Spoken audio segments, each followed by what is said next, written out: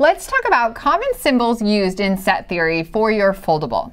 The first thing I'm going to have you put is your set notation. It looks like this. This is a symbol that we use to describe a set, which is a collection of elements. The next symbol I want you to write is the universal set.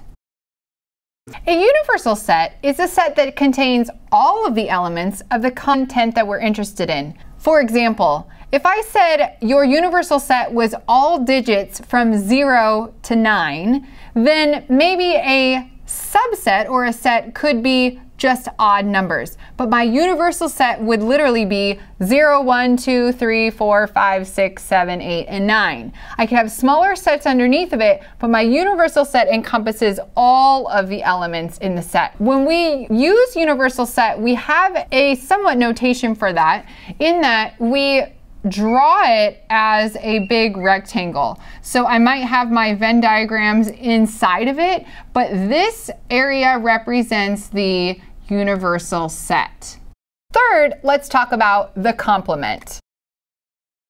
You're going to see a couple of different ways that you can do the notation for a complement. For instance, if I was going to say the complement of A, I could write it with a little C raised here, kind of almost to like the power of C. It's not really that, but it looks like that. Or I could put this little dash. Either of these mean the complement of A.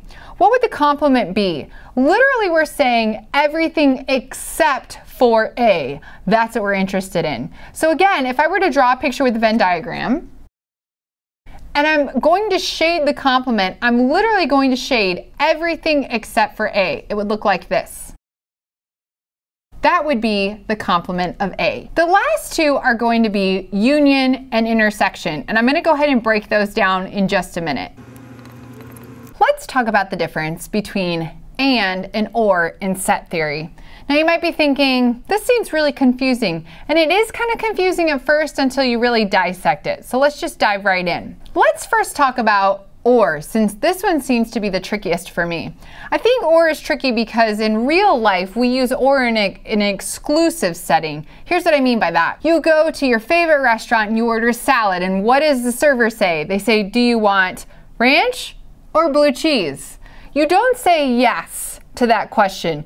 They're really asking you to choose. Or for instance, if you see a woman who's expecting, you might say, are you having a boy or a girl? Again, you're asking them to pick one or the other. It's an exclusive meaning. In mathematics, here's where it gets tricky. Or is an inclusive statement. So if I was going to say, are you having a boy or a girl? I would say yes in mathematics. I am having a boy or a girl. It's an inclusive statement. Let me show you what that looks like on a Venn diagram. When I use the word or in mathematics, I'm going to have a Venn diagram that looks like this, and I could say A or B, and I'm literally talking about it can be either A or B in an inclusive setting. So when I shade it, it's going to look like this. I'm literally shading all of it because it's an inclusive setting. In set notation, it looks like this.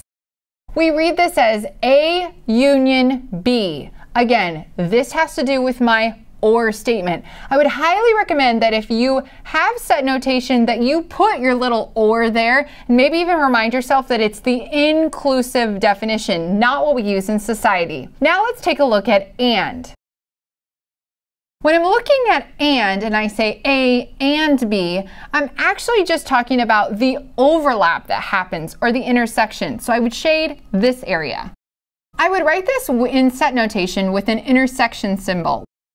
And or can be a little confusing because in society we tend to switch them around a little bit differently than we do in mathematics and in set notation. So hopefully that gives you a little better idea of how to tell the difference between and or, and thinking about or in terms of an inclusive setting in mathematics versus an exclusive setting in society. I hope you found this video helpful.